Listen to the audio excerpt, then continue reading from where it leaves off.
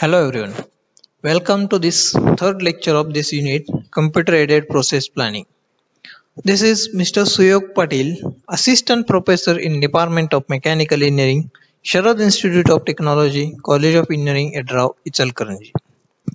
So today we are going to study this production planning and inventory control, or we can say the production control. Okay. First of all, we will see production planning. What is mean by this production planning and production control? Okay. So in this production planning is the planning of a production and manufacturing modules in a company or an industry. It utilizes this resources allocation of an activities of employees, materials, the production capacity in order to serve the different customers. Okay, so this production planning is related with this for the resources allocation in this industries, the resources like production material, then activities and employees, production capacities. Okay, to meet these different customers requirements or to serve these customers. Then again, this production planning can be combined with this production control into production planning and control, or it can be combined with this enterprise resource planning. Okay, ERP, it is also called as enterprise resource planning. Okay, and again, production planning may be, here we can see production planning may be said to be a technique of forecasting ahead. Okay, this forecasting ahead every step in the long process production, taking them at right time and in the right degree and trying to complete operations at maximum efficiency. Okay, to improve this efficiency of this production. Okay, so this production planning may help. Okay, then again, this planning of the industrial operations involves four considerations, namely the work shall be done, what kind of the work shall be done, then how the work shall be done, or what are the methods that we have to follow this to complete this work. Then lastly, the when the work shall be done. Okay, when or at what time this work shall be done. Okay, so these are the various important terms in this production planning and production control. Okay, in this production control is the function of this management which plans, directs and controls this material supply and processing activities of an enterprise. Okay, so that the specified products or this produced by the specified methods to meet an approved sales program. Okay, so this production planning is control is related with this plan which plans, directs and controls this material inventory from this industries, then operations, various operations and then manufacturing. Okay, which control. Then again, this production control is the process that keeps a watchful eye on this production flow and size of the resources along with their locations. Okay, this production control may watchful, it is also called as this watchful eye on this production flow, the size of the resources and with their locations of any deviation from the present action, and to arrange for this prompt adjustment so that this production may run according to this original or revised schedule. Okay, so this production control may help to revise and for the smooth flow of this production. Again, this production control refers to ensuring that all which occurs in accordance with this rules established and instructions issued. Okay, so this production control is again refers to ensuring that this all which occurs in accordance with this rules established and instructions issued. Next one, characteristics. Okay, so inputs like material, men and machines are efficiently used. So this in this production planning and control PPC, so these inputs, or we can say this activities, man, machine and materials are effectively used or efficiently used. Okay, their allocation is again efficient. The factors of this production are integrated to use them economically. Okay. Similarly, again, deviation of work is undertaken carefully so that every available element is properly utilized. Okay, so availability of these materials or elements from this industry, again utilization of this availability is very much important. Okay, so that can be again achieved with this PPC. Then work is regulated from the first stage of this procuring raw materials to the stage of this finished goods. Okay. Similarly, questions like what, when, and how to be manufactured are decided. Okay. With the help of this PPC, production planning and control. Okay. So these are the various characteristics of this PPC. Now aims and objectives of this PPC. This determines sequence of operations for this continuous production. Okay, so in continuous or batch production or this mass production industries, this PPC can differentiate the sequence of operations, and it also helps for scheduling. Then planning plant activity for future production programs. Okay, so for future schedules and future production requirements, we can plan accordingly. Then issuing coordinated work schedules to connect to concerned persons. Then again maintaining sufficient inventories to support continuous flow of this production. Okay. Similarly, evaluating performance of the workshops and maintaining production schedules to ensure delivery at proper time. Okay, so again we have to meet this customer's delivery at this uh, required time or at the proper time. So this PPC can again help. Okay, so from these are the objectives of this PPC. In areas of this production planning, so the preparation of the production budget. Okay, while in preparation of this production budget, this PPT can help. Then again, devising manufacturing methods and sequence of the operations. Okay, again in this area, this production planning can support. Then deciding type of the material, type of the machines and equipments, the preparation of the operation sheets and instructions cards, estimating main machine and material requirements. Okay, then again in undertaking time and motion studies, this PPC can be very efficiently used. Then preparing master schedules. Okay, again while preparing master schedules, this production planning can be helpful. So again areas of this production control. Okay, this production control can be in subdividing the master schedule into manufacturing or subsidiary orders. Okay, so this master production schedule can be subdivided into various schedules according to their requirements and this capacity. Okay, so this production control can help in that. Then again in routing, scheduling, dispatching the final finished products, then again expediting, then again tool keeping, tool supplies. Okay, in these areas this production control can be helpful. Need or importance of this PPC. Okay, this production planning and control is important for the following reasons. Okay, these are this production planning and production planning and control is very much important in this industries because of this increasing production rate and for coordinating this plant activity. Okay, plant activity.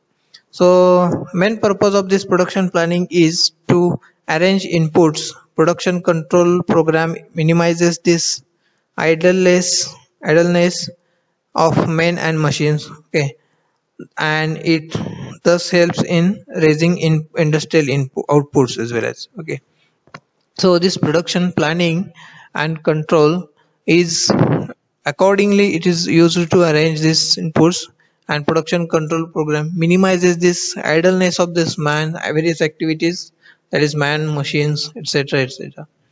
And again in coordinating plant activities in planning production is carried out in a number of processes, and thus activities are synchronized for smooth working.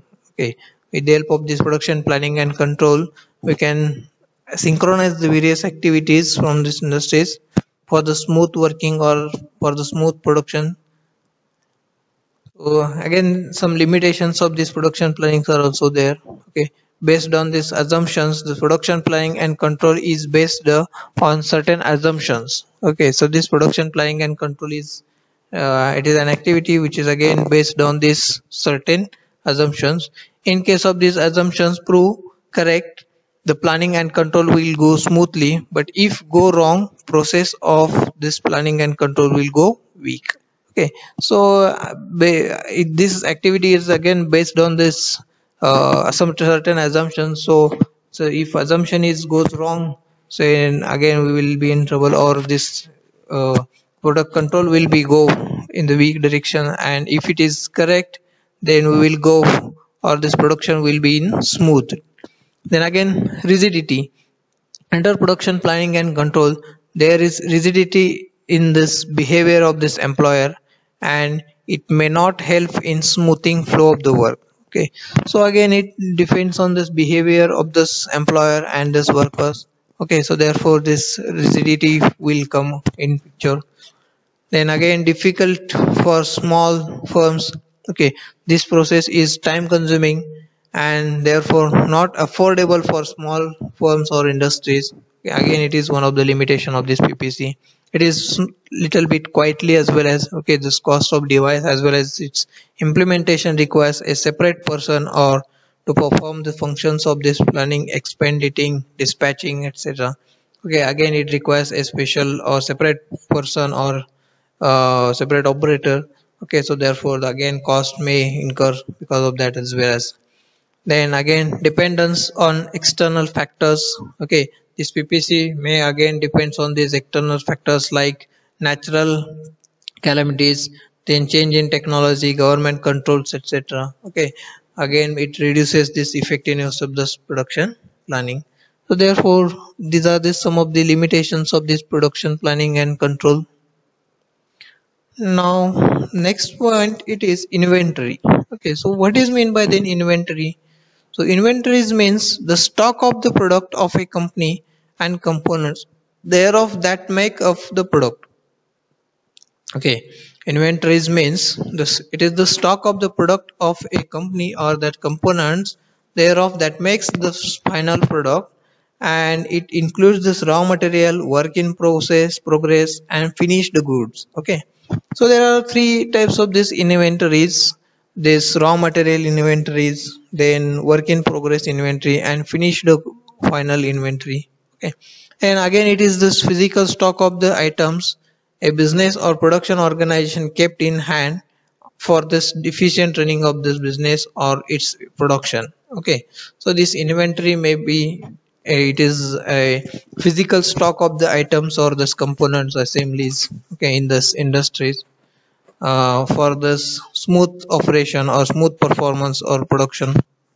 Okay, so inventories are again of these two types: items in stock and usable but idle resources are also come into this inventory categories. Okay, then inventory control, how we can control this inventory, or what is the reason for which we have to control this inventory is again very much important. Okay, so again the process of maintaining a optimum needed quality of these inventories for the smooth operation of this organization. Okay, so for this smooth operation, again this inventory control is required, or to reduce this cost as well as inventory control is required.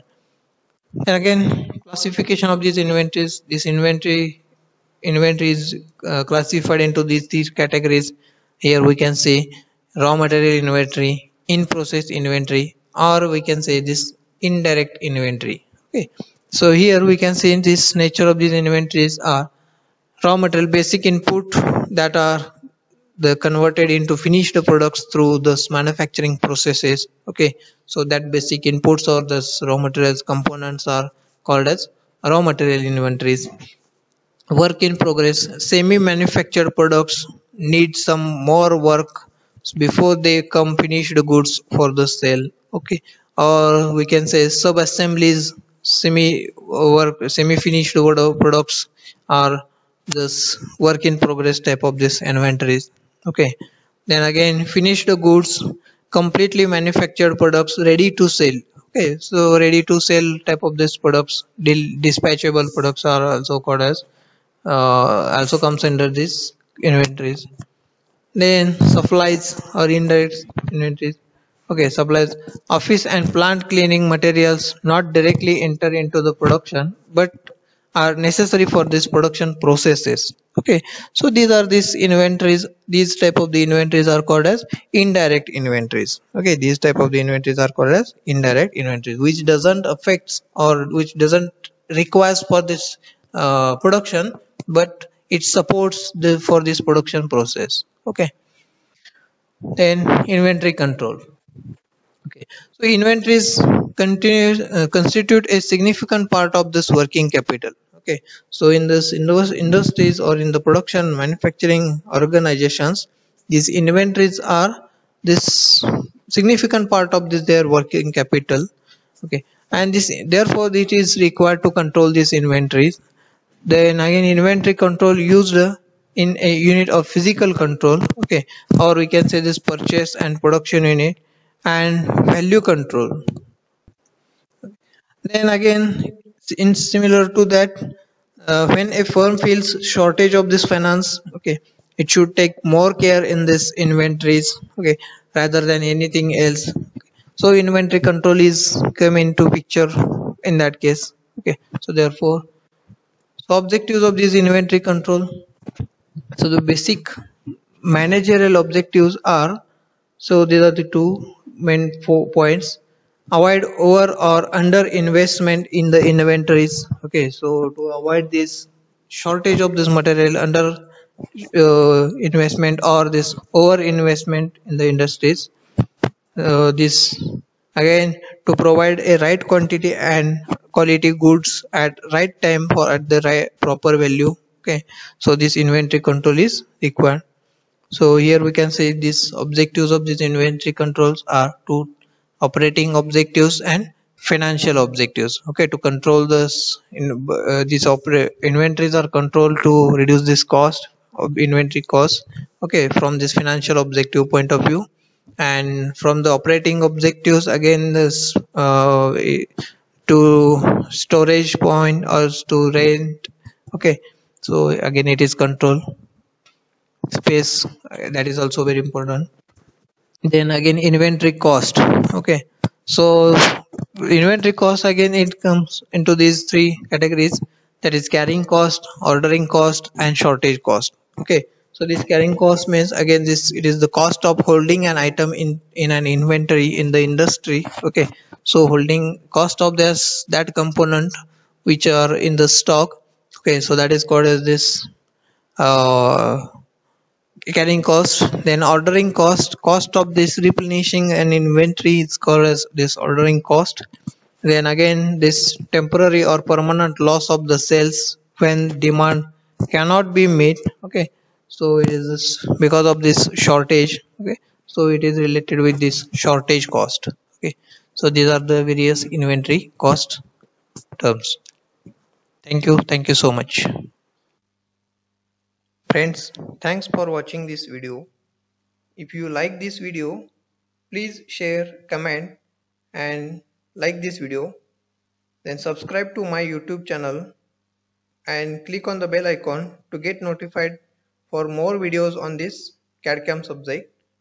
And thanks for watching. Thank you. Thank you so much.